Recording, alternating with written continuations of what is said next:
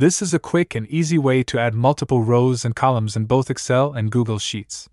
Let's start with Excel.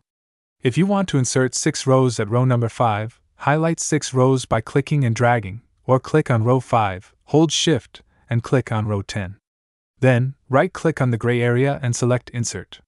This will insert 6 rows. If you want to insert 2 columns between columns A and B, highlight 2 columns, right-click as before, and click on Insert. This will insert 2 columns.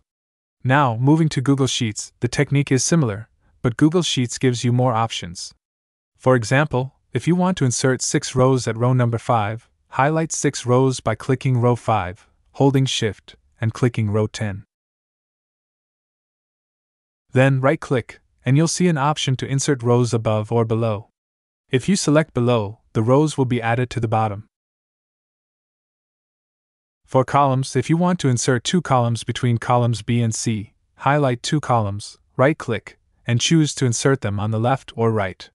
If you select right, the new columns will appear after column D. Like and follow for daily tips.